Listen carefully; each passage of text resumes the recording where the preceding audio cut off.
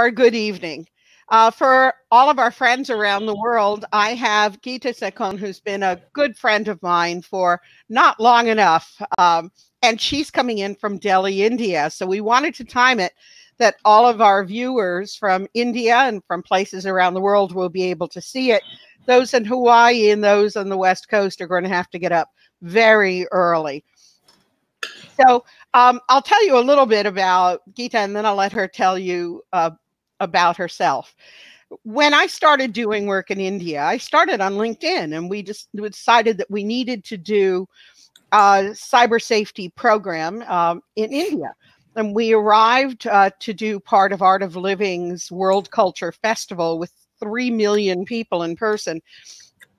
And the headlines in the newspaper said, cyberbullying is worse in India than it is anyplace else. So I asked my husband to reach out and find the cyber safety group for India. And he came back and said there wasn't one. And then I said, okay, find the cyberbullying group in India. And he said, there isn't one. So I turned to a number of people and they said, you have to do it. And I complained and said no. And eventually we decided to do that. And I reached out on LinkedIn to find other experts from India who could help us. Now, Geeta and I have a common friend, a very special person who you'll meet on one of the lives. It's Bob Schilling, Robert Schilling. And Bob had been involved in sex crimes out of Seattle and law enforcement. And he himself actually had been victimized as a 9-year-old boy. So he brought some special empathy to the issue. He was eventually seconded to Interpol in Lyon as the first American seconded to Interpol on a major task force, and he was running crimes against children. I was talking about him, and Geeta saw that and recognized that we both knew and admired and loved Bob, and we started chatting. So when I got to India, I invited her to join me for breakfast. She sat down, and I knew I had found a soul sister. She knows far more than just about anybody in the world on sex trafficking of children. She does extraordinary work. She advises everyone, but primarily the United Nations. She trains law enforcement. So I want you to meet her. She's my friend. She's my mentor, and she's my soulmate. So Geeta, would you introduce yourself? Hi, Parry. Thank you. As I've always felt, you are very, very generous in your compliments about me. I have mentioned this to her in private, and I don't mind going public about it, that I truly do not deserve them. As I say, I'm an armchair academician, practitioner, but I haven't gone out into the field like Parry, and scores of you who have logged in today have. So I do accept what she said only because I know if my father and my mother were alive and with us, they would have been truly proud hearing this. So on their behalf, I just accept the good words that Parry had to say about me. Regarding my journey into this field, I think I've lived multiple lifetimes in one life. I started my legal career by joining the Indian Navy in the Judge Advocate General's branch, what is commonly known in America and Canada as the JAG. I happen to be from the pioneer batch of women officers in the Indian Navy. I served the Navy for a short while, moved on to academics, teaching law, and then one fine day, without knowing how yet I'm trying to figure out, I found myself in the UN system, working on human trafficking, working on child sexual abuse and exploitation. And my learning has been on the legal aspects of this. So I'm not really a specialist on other issues related to child abuse or human trafficking. But when you understand the crime, you cannot really do without understanding the socio-economic, cultural, and political factors because of which these crimes happen. So that's just in brief about me. And I look forward to talking less maybe and getting more of questions from people who've found very generously their time today to join us. Thank you, Parry. Well, thank you, Geeta. A lot of people are logging in and they're sending hearts and likes, and they're wondering why I'm responding using my husband's account. So Mm-hmm. I'll explain a little. LinkedIn Live is very new, and not all of the pieces are working. And even if they are, I'm not a techie. I just play one on TV. Mm-hmm. So in order to see the comments and your questions and your likes, I have to use a different computer because the broadcast screen that we're using doesn't show those. So I'm flipping back and forth between my husband's computer and mine. So thank you very much to everybody who's logging in and saying hi and doing the rest. Geeta, before we went live, Mm-hmm. we talked a little bit about where we are. Mm-hmm. And I'm a lot older than you are. I'm 68 years old, and I've been doing this for 25 years, and I'm Mm-hmm. getting tired. And Alan and I looked at, and my husband's been doing child sexual exploitation longer than I have. He's been doing it since Mm-hmm. 1985 Mm-hmm. from Canada. And as we started looking back over what Mm-hmm. we had done and what we had accomplished and our goals, Mm-hmm. it just felt like every time we took a step forward, there were two steps back. Every time we shut down a sex trafficking group, five more would pop up. Every Mm-hmm. time we rescue a child, there's so many more who are being trafficked. And I Mm-hmm. wonder if we're accomplishing what we hoped. I wonder how much hope we have. And I know I was going to end with that, but I think maybe if we talk about the realities of working in the space, it might be helpful. Mm-hmm. Sure. I'm glad you mentioned the word hope because I had two quotes which I've always used very liberally. The first one is from Mahatma Gandhi, the tallest leader of the Indian freedom movement, who said that the ultimate test of a moral society is the kind of world that it leaves to its children. I'm also reminded when you use the word hope of what Rabindranath Tagore, the Nobel Prize for Literature winner in 1913, 1913 from India, said about children. That every child comes with the message that God is not yet discouraged of man.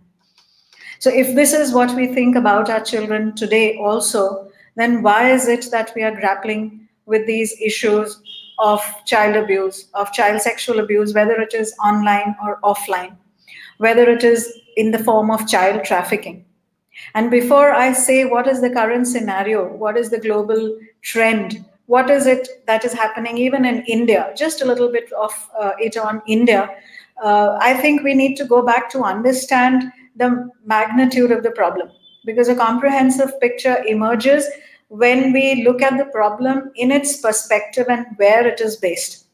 So, when we talk of child sex trafficking, we know that no country is immune from trafficking. We know that more victims are being reported and more traffickers are being convicted than at any time over the past 13 years, and which could really be a result of increased institutional capacities to identify victims, or it may also be an increased number of trafficked victims. Now, most of the sources which I'm quoting are from the United Nations Office on Drugs and Crime reports of 2016 and 18. They also come from UNICEF, ILO, and other sources. If we look at the profile of the victims, we know that traffickers are mainly targeting women and girls, whether it is for sexual exploitation or whether it is for labor. Not to suggest that men do not form a major part of it. What are the numbers that we are looking at? We are looking at trafficked children, both boys and girls together. They constitute about 30% of the victims around the world. In terms of sexual exploitation, girls are about 26%, and there are boys too at 3%. But together, the children make up about 1/4 of the victims. When we look at child forced labor, it is here that children again form 25% of the component. So we are really looking at a very large number of children which are being trafficked, whether it is for organ removal, whether it is for illicit adoptions, marriages, exploitative begging, drug mules, carriers, any other kind of criminal activity, for the production of pornographic material, or to be used as child soldiers, into sex tourism, into sex exploitation. I mean, we can really go on. But that's the state that we are in today in terms of child trafficking. If I were to just pick up some figures from India, then we just have the government release its annual crimes in India report. It's a 2017 figure. The new reports are yet coming out. We have just about 5,000, about 6,000 cases, out of which 3,500 plus are on child trafficking. What does the Global Slavery Index estimate tells us? That in 2016, maybe there were 8 million people living in modern slavery in India. If you look at the difference between a few thousand and the millions of people that other international NGOs are talking about, I think it's a huge disparity which fails explanation. And where does the truth lie? Somewhere in between regarding the number of victims. So when we're talking about online abuse, again, just putting the problem in perspective, and this is from a January 2019 data from a website called We Are Social. So if the world has 7.6 billion population, it has 5.1 billion mobile phone users, 4.3 billion internet users, 3.4 billion social media users, and 3.2 billion of those who use social media on mobile phones. Let's come to India. 1.3 billion, huge population, 1.1 billion mobile subscriptions, 560 million internet users, 310 million social media users, 290 million mobile social media users. Why is this relevant? Because we are second among top 20 internet user countries in the world. If Facebook was a country in itself, then we would have about 270 million Facebook users in India, which is a leading country in terms of Facebook audience size. We download and use apps higher than the global average. Unfortunately, we have no data on internet usage by children as to what component of our population is children using the internet. However, an old study of Microsoft in 2012 ranked India third for high online bullying rates among 25 countries where the survey was conducted. What I'm trying to therefore suggest is that these problems were there, these crimes were being committed from before.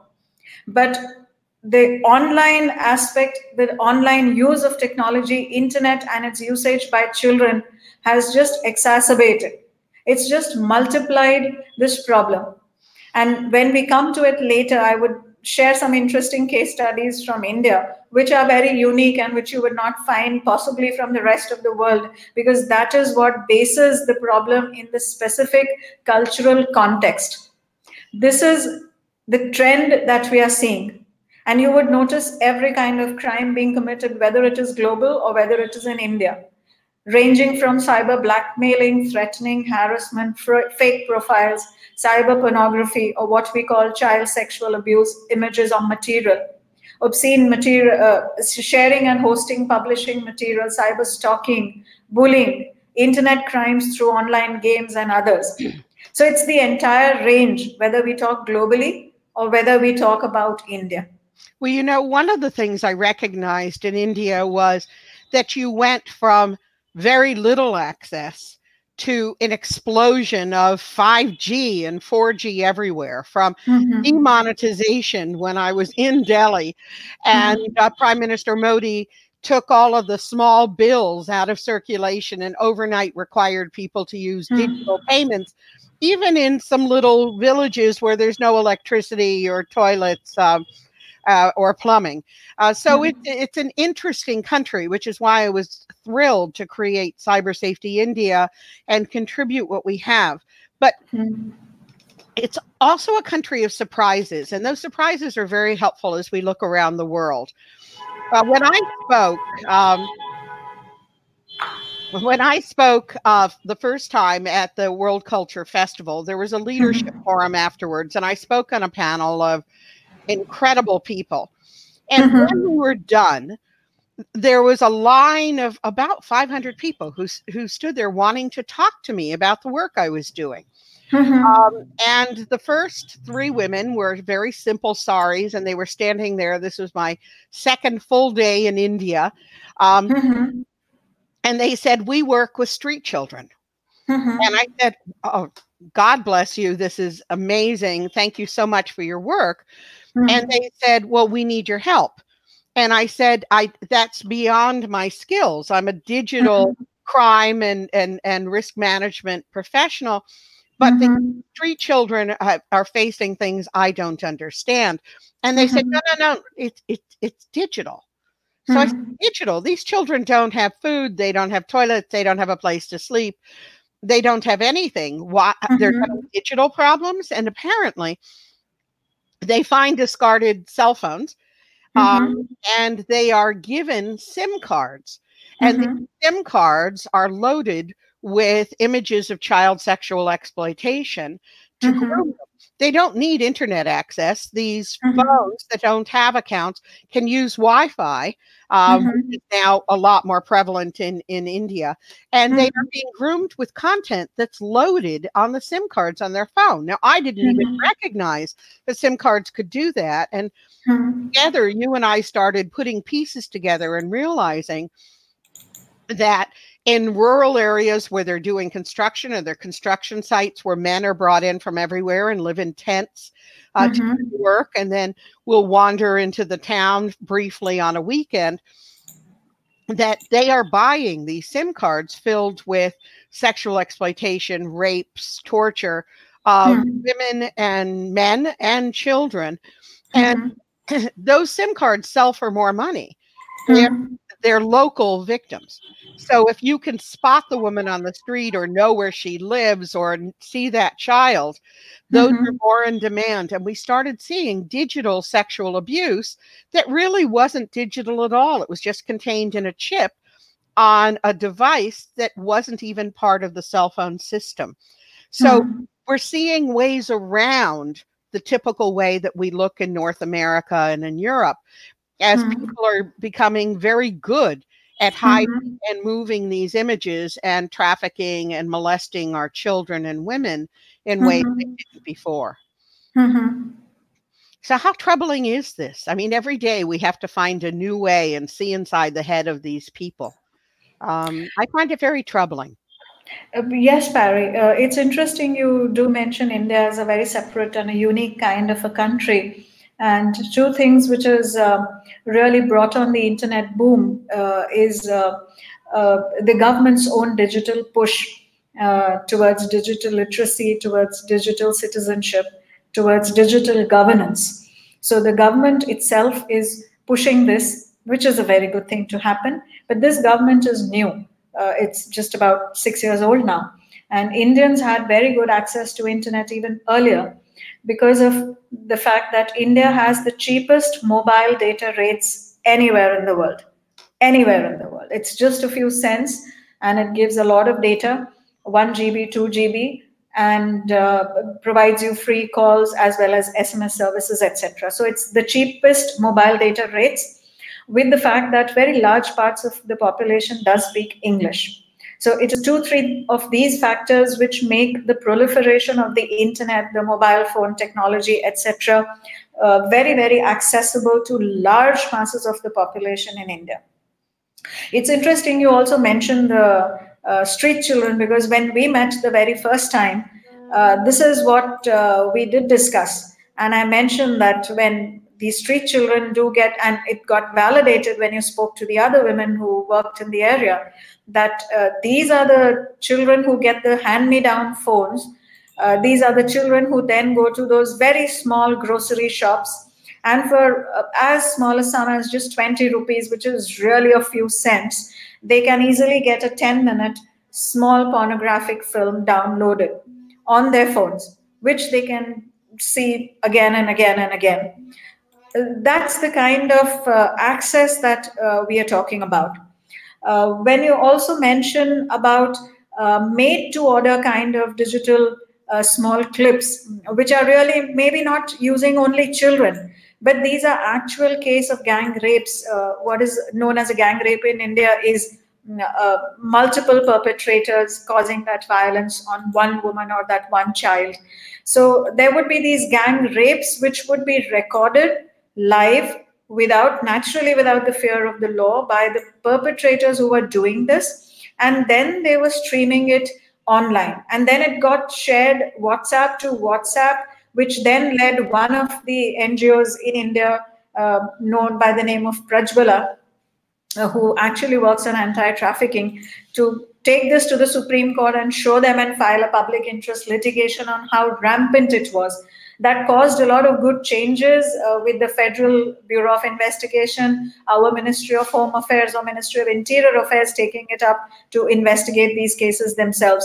But without digressing from the subject, what is also very interesting in India is that that people are actually demanding, and if we understand how trafficking works, and if we understand how any of this exploitation works, whether online or offline, it's about the simple business principles of demand and supply.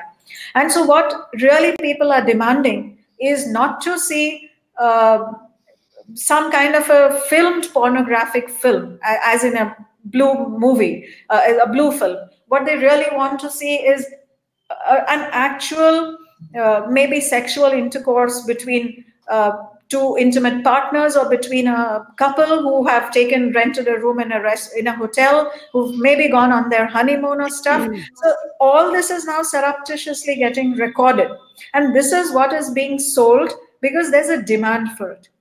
I want to also share this very interesting piece of information, that the Railway Ministry, which is one of the very huge ministries in India, is making Wi-Fi freely accessible on its railway platforms. Now, it's a government scheme, and they want to do this to make internet more accessible to people.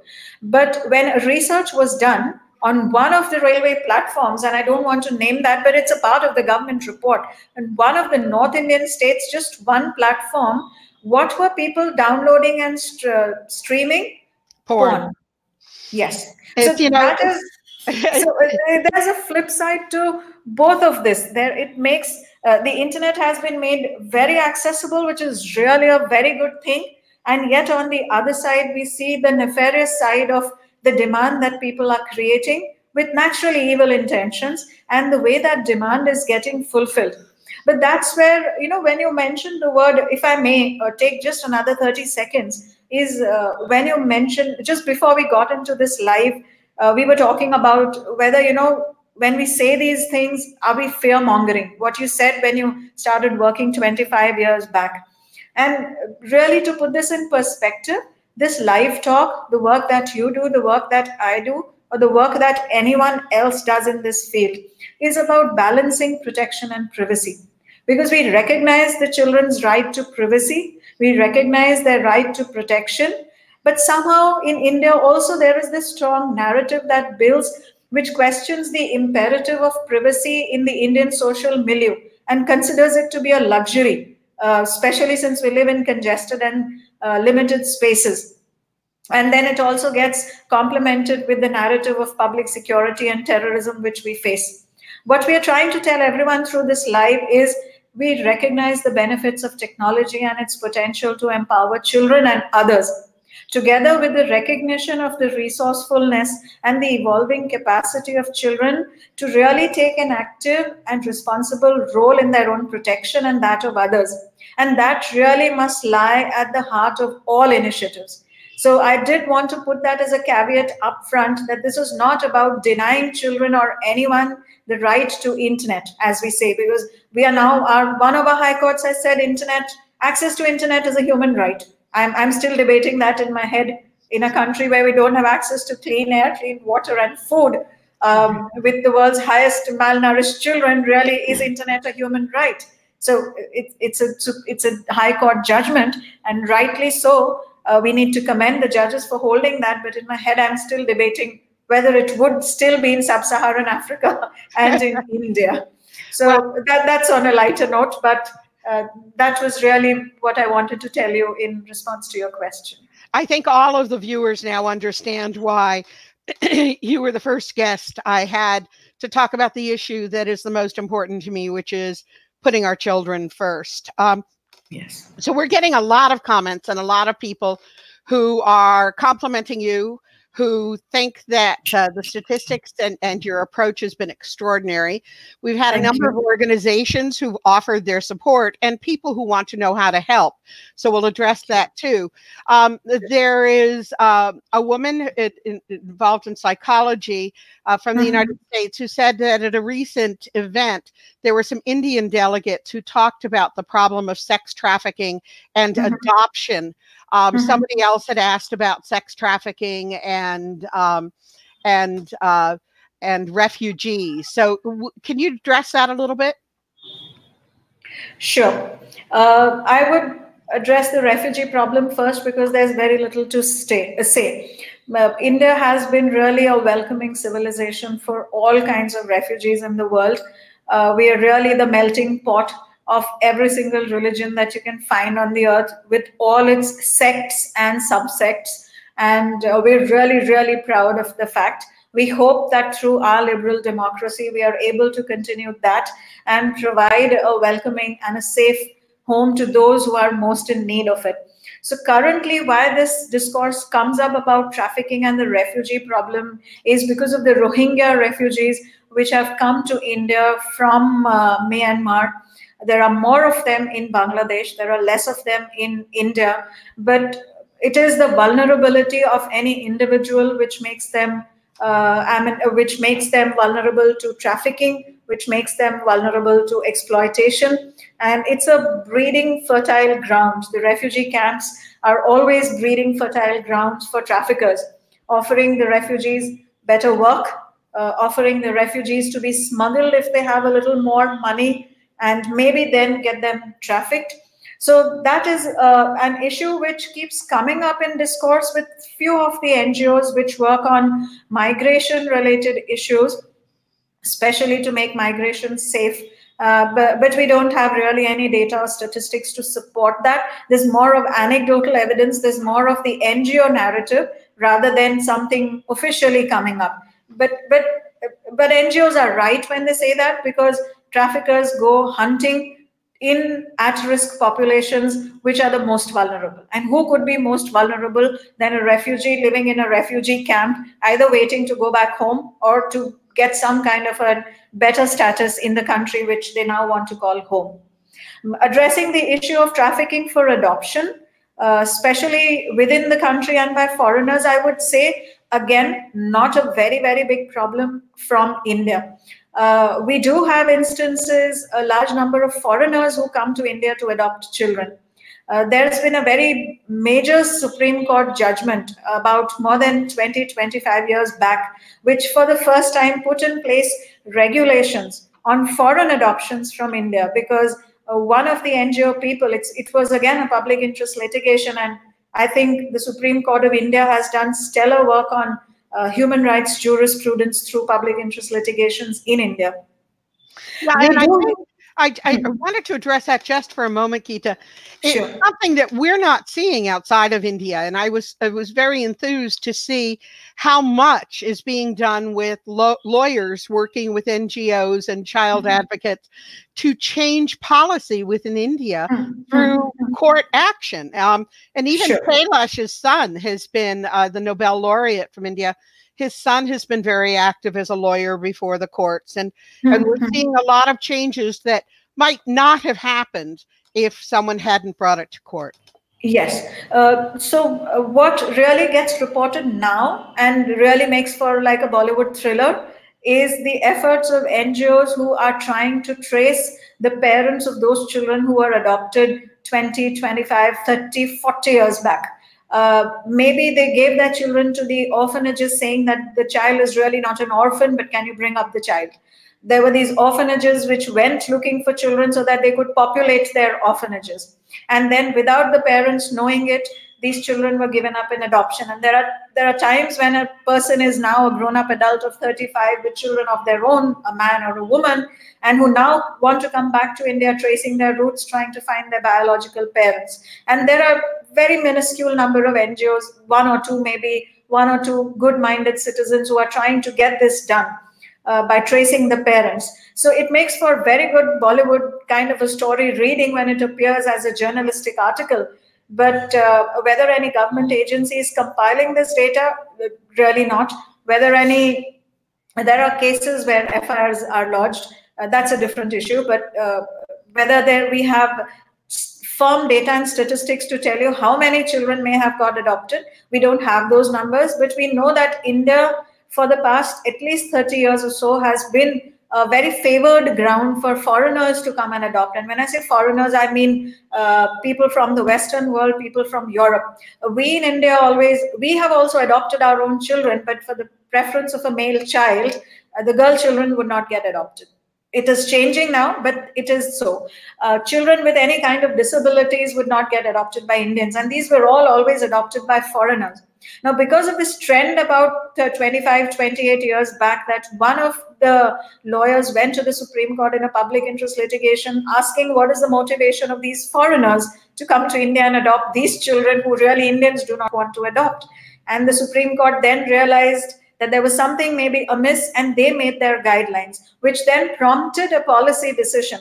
And when you mention the work of NGOs or independent lawyers or individuals who have gone to the Supreme Court and exercised the public interest litigation jurisdiction, which is a special jurisdiction of the Supreme Court, it has really led to very, very marked improvements in policies which were either existent or which were non-existent, then led to the framing of new policy, such as in the adoption, the Central Adoption Resource Agency, which is a federal government agency, was then forced to draft its own policy on adoption of children by foreigners, such that the child's right to adoption remains. The parent's right to adoption remains, whether an Indian or a foreigner, but how it should never, the child should not be bought and sold, because the orphanages were really trafficking children in the name of giving them up in adoption.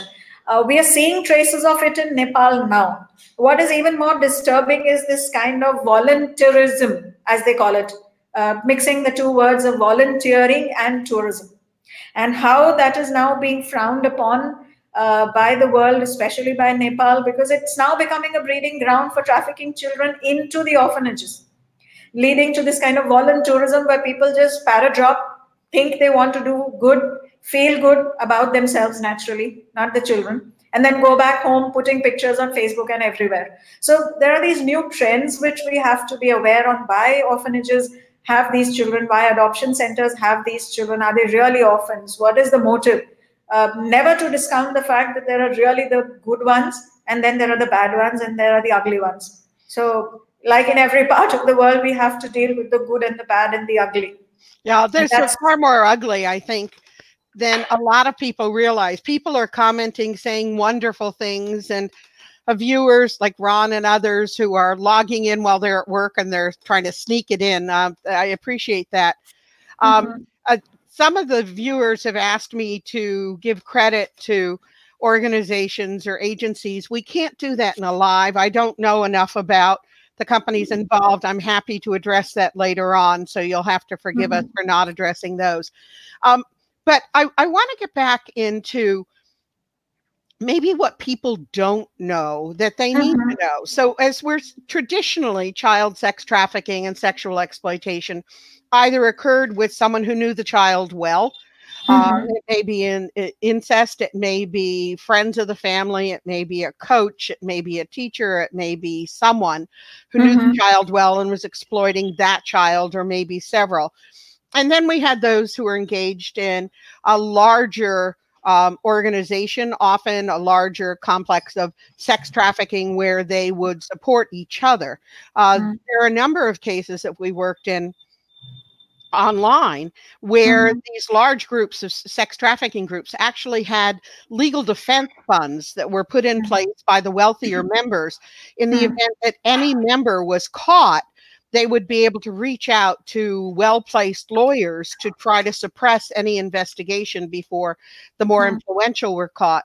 And we're seeing a lot of, when we talk about adoption and we talk about workforce, slavery and sexual abuse, and a lot of the issues that we're seeing on refugees, we need to recognize that often in big cities, when you have large conferences of 20,000, 25,000, 40,000 people who fly in for 3 days, they have a hotel room, They are away from prying eyes. And often the traffickers are selling children to them to molest over the weekend. And a lot of these men who aren't traditionally uh, pedophiles will engage in sex because they believe that the children are less likely to carry STDs. Um, so it's happening everywhere. What are you seeing on the sexting, sextortion arm? Geeta, what are you seeing out of India and some of the developing countries? Sure. Just to get back to the point which you made about the pedophiles, the sex traffickers, or the pedophiles, or those who are interested in children in the wrong way, having their own support groups. It goes without saying that pedophiles have their own training manuals. They do. People who've logged in and who may not have been exposed to this issue just need to log in on Google simply, and they will find how to love children. They will find their own manuals on how to record abuse images, videos, etc., post them without getting caught. So just like law enforcement has their own manual on how to train and how to investigate its own police forces, pedophiles are doing that all the time. And it's quite ironical, when I have always mentioned this at my training programs with the police and others, that the organized crime approach that we take, we understand, we don't know how to translate it into reality. The organized criminal gangs have understood it perfectly. They are more organized than us.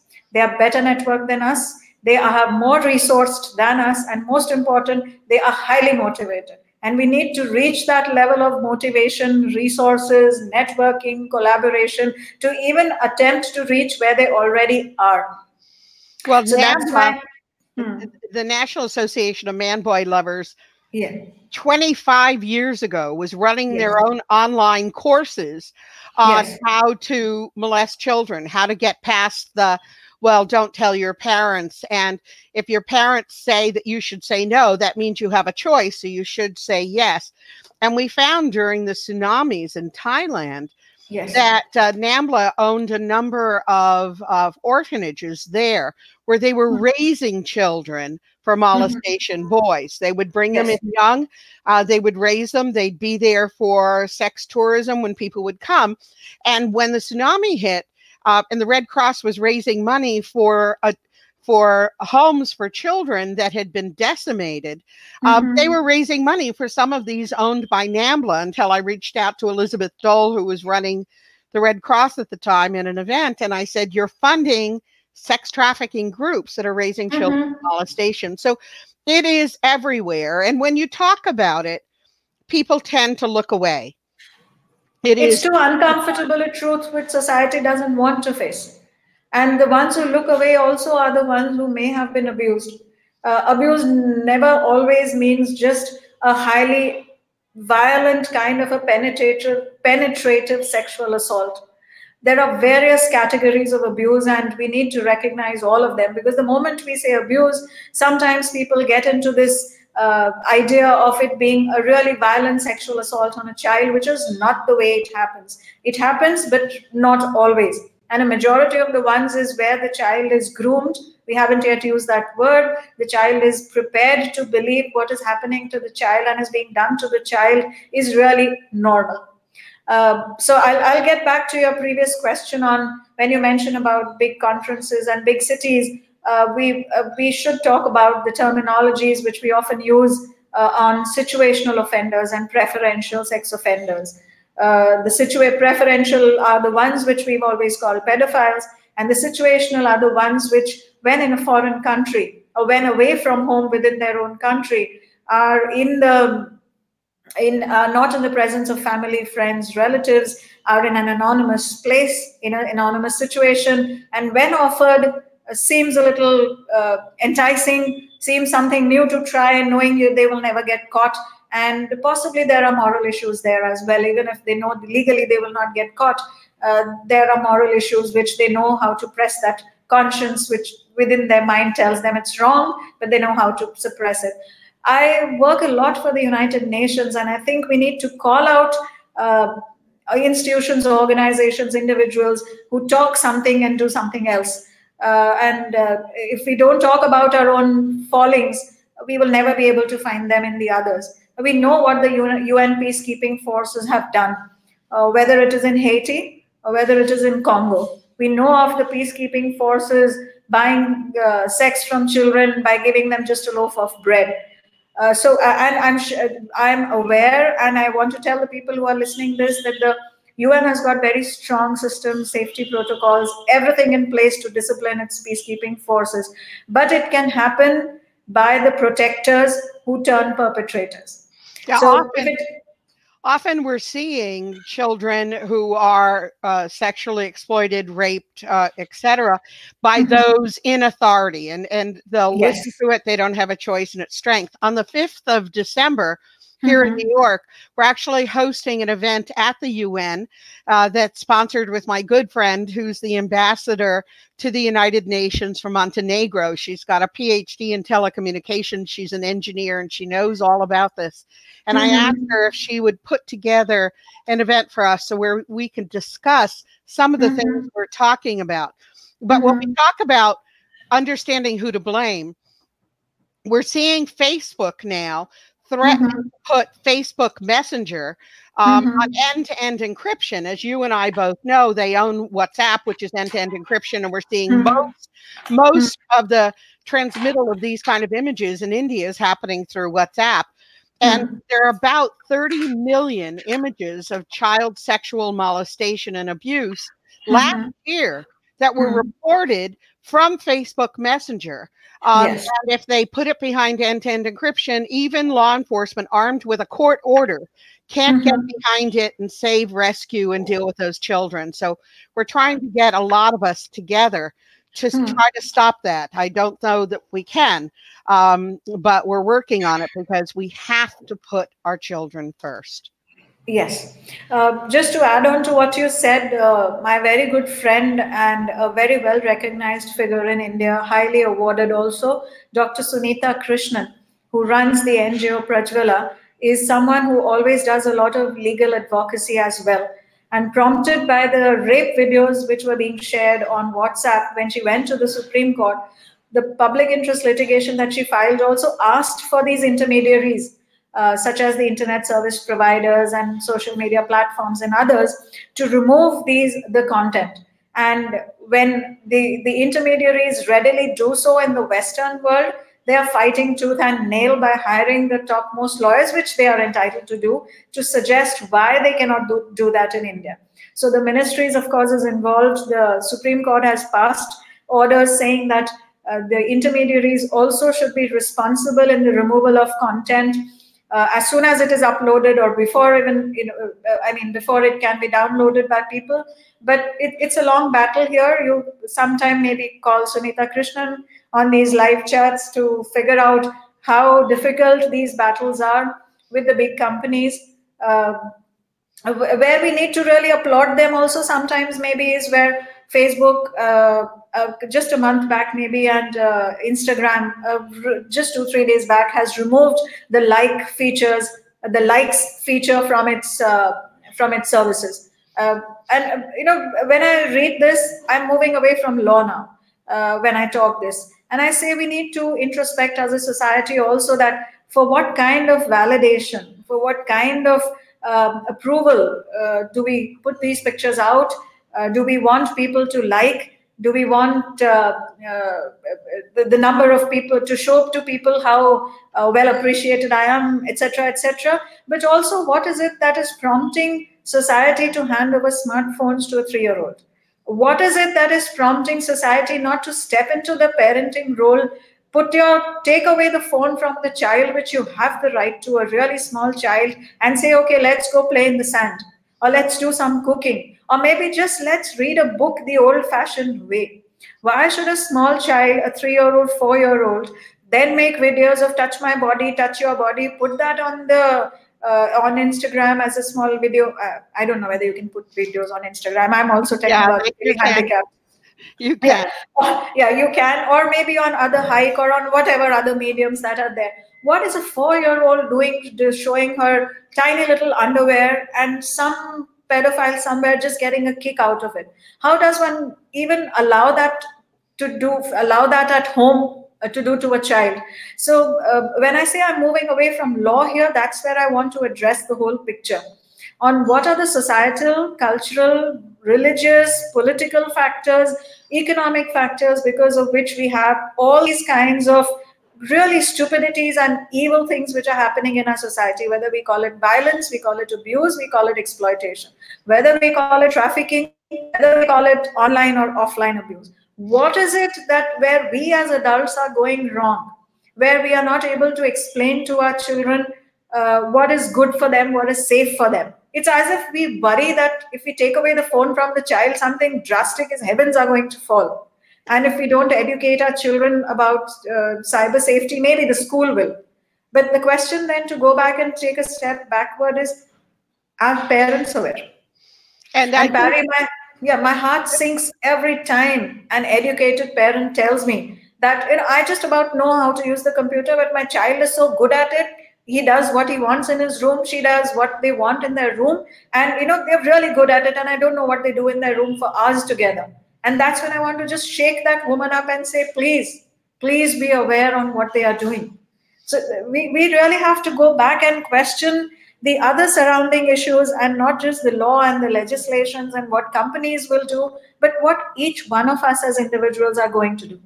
Well, that's the reason when Alan and I looked at each other saying, have we failed over the last 25, 30 years? We've created a new charity, and it's called the Cyber Safety Group. And if you ever retire from the UN and you're allowed to take a position, my first position is for you. But we're looking at everything. Just a small clarification. I'm not a full-time employee with the UN, just for the benefit of our listeners. I'm a home-based freelance consultant.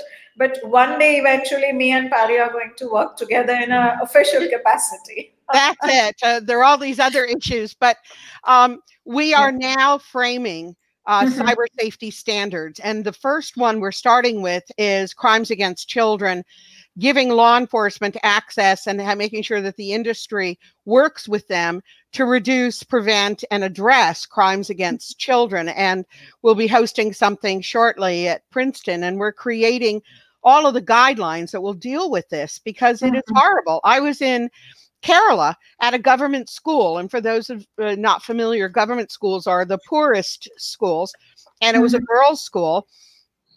And I walked in, and one of the girls, I was new in India, so I said, how many of you have been cyberbullied? And no hands went up. And I realized that none of them have digital devices. And then one girl stood up and she said, well, I had somebody blackmail me to try to take pictures. So I said, well, you don't have a device? And they said, well, my mother does, and use it sometimes. And she had WhatsApp, and the open setting at that time, I don't know if it's changed with WhatsApp, was someone could send you an image and it loaded directly to your photo stream. You didn't have to click on it. You don't have to click. You don't have to accept it. You don't even know about it. And the boy had sent sexual images that were uploaded onto the mother's photo stream, and she didn't know about it yet. And then he turned to the girl and he said, unless you do this, this, and this, I'm going to tell your mother that you asked me for those pictures, and that's why they're on her phone.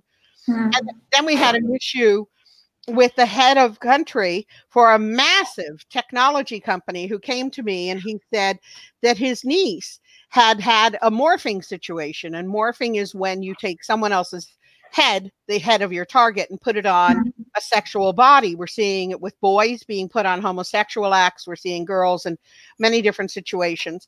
And in India, you're not seeing as much consensual sexting as you're seeing in the West. So they're manufacturing these images. And so these had appeared. So the father of the girl went with his head of country for a major tech company, and they sat down with the chief of police of a major city in India. And they said, this is what went online. And the chief of police turned to my friend saying, if this were my daughter, she would be dead already.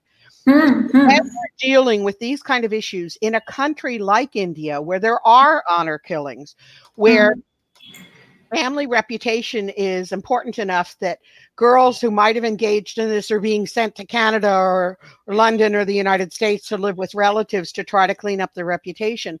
We're seeing very serious instances. We're seeing suicide in connection with sexting and sextortion.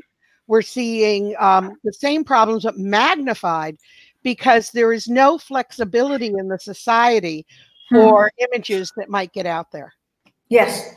When you mentioned suicide, we have the only one case in India which was reported where a 21-year-old girl, when her image was morphed on a very scantily clad woman and was put on Facebook, she was 21 years old and she committed suicide in January this year from the southern state, from one of the southern states in India. What also therefore suggests to us is the shame and stigma is really culturally based. In the Western world, a father and a daughter would be on the beach with the daughter wearing a bikini, but in India, just a morphed image of that girl was enough to create shame in her to take her own life. The same goes with sexting and sextortion. And every day the newspapers are full of reports on revenge porn, on sextortion and blackmail because a couple in their intimate moment decided to record their acts even when they were not married. We're seeing blackmail by husband in divorce cases when the couple had recorded these moments and blackmailing the wife so as to get away without paying an alimony or to get the custody of the child. So we have all of these kinds of situations now. It's not about really blaming anyone. I think it's about educating oneself on how far you want to go recording this as an adult, and how far you want to educate yourself so that you can educate your child better. And in peculiar contexts of South Asia especially, and India is not alone here, we have Pakistan, Afghanistan, Nepal, Bangladesh, Sri Lanka, all with a different sensibility, all with a different sensibility on the dignity of a woman, on the dignity of a young person who's a girl, on virginity issues, on honor killing issues, on the reputation of the family and how more it is attached to a girl child rather than a boy child. And when we bring in all these elements now of sexting, of sextortion, etc., there are added elements of things going so awry that young children or young women are forced to take their own lives because they don't know where to go. They don't really know what to do about it. And we know, you and me know that what goes on the internet stays on the internet. And therefore the victimization, as we say, is not once, it is multiple times. It's as many times as that image is seen by someone, downloaded by anyone. So unlike the virtual world, unlike the real world, in the virtual world, the victimization just goes on, and there are layers upon layers upon layers of that victimization. And that's where the crucial thing of education comes in. And that's where I think, since we are talking about children and of course about trafficking in general, we know that children have to be a part of the solution. And once they are a part of the solution, they already are a solution itself. How do we ensure justice for children without the children? How do we ensure justice for anyone without their own participation? And these crimes will continue to be committed. But haven't we always heard prevention is better than cure? And I think we need to separate a lot of these. There are a lot of people who want to be involved and people who are very excited about helping. So there is traditional sex trafficking, where children who are vulnerable, those who are accessible, those who parents give them up and sell them for profit, where you and I, well, we're a little different, where the traditional consumer won't be able to do much other than support those who are doing as much as they can. They can report what they see. They can insist that their service providers do a better job. Then we have those where children are groomed, lured, or blackmailed if they've engaged in any type of sexting activity, taking a sexually suggestive or naked or sexual image that gets into the hands of someone who uses it to blackmail them. That's what sextortion is, to engage in producing more images, getting their friends involved, or actually engaging in sex.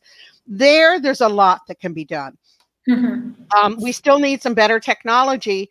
We need a way that young people can report it when an image they've taken voluntarily has gotten into predatory hands, because they're afraid to go for help, which makes them even more vulnerable. So we need to focus on the policy and the standards and processes and procedures and technology fixes there.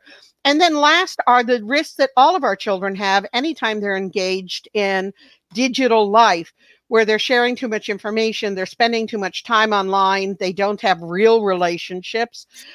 They play side by side, both looking at a common screen or their own screens, where they don't know how to live in a world of humanity, and they just see that as life. And we need to make sure that the balance is struck.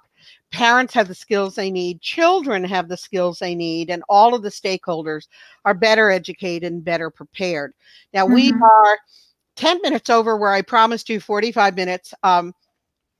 But we're still getting comments. People think it's wonderful. Sanjeet, who's been a friend for a very long time, who worked with me in Singapore on the first cyber safety program anywhere, who runs the cyber safety group in Wales, has joined us and complimented you on this. And I think we need to start putting together task force groups of volunteers who can do things, from raising money so that groups that are doing wonderful work on the ground will be able to do more of that, to raising awareness, to training our children and helping others spot when things go wrong. Delta Airlines has an incredible program to deal with sex trafficking of children, and everyone is trained, from the person who takes your ticket to checks you in at the gate to those on the phone, in spotting unusual behavior, and they'll be receiving an award for this. And there's so many others that are doing great work. Microsoft's doing great work. Google was the one who put the first internet access at all of the train stations. And I, 3 years ago when we started seeing this, it was funny because late at night, no trains, and all these men were standing there under the lights texting, because at that time data was pretty expensive and they all had Wi-Fi access for porn. Yes. So, we recognize that some of these things are humorous. Some of them are important, but not very important. But the life, safety, and well-being of our children around the world has to be the most important thing we're doing. Sure. Geeta, anything you'd like to add before we go dark? Yes, just one more thing. Since you mentioned about people wanting to help, people wanting to be involved in some way or the other, people trying to just pitch in. Even if we are not capable of doing big things, I consider myself a really tiny, tiny, tiny drop in the ocean trying to do something.